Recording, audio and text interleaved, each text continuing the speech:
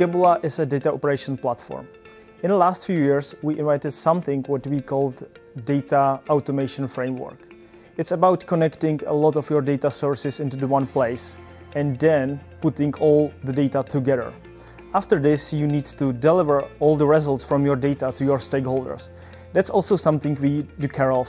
We will put everything together in a stable way so you can rely on the whole system and you can repeatedly show the results of the data to your stakeholders. That's what Keboola does. We have nothing on-prem, everything is in the cloud, and out of that 90% is on AWS. In 2009, we wrote the first line of codes of Keboola. We don't want to waste any time with the infrastructure and so on, so we did a small research and we found that the AWS is only usable cloud on the market. As I remember correctly, we start with few EC2 servers along with 2 databases. Everything was managed by AWS. In 2016, we hit the wall. We need to isolate our services one from each other. And we also need to scale up and scale down very quickly regarding onto our performance. That was the time where AWS came with ECS. That was definitely something what we needed.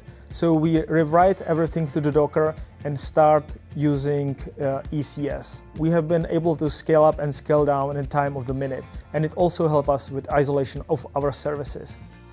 During the start of COVID pandemic in 2020, we established an initiative called COVID-19 CZ.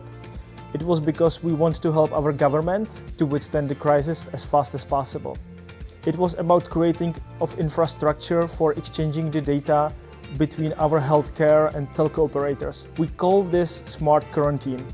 I would say AWS was an enabler for Keboola.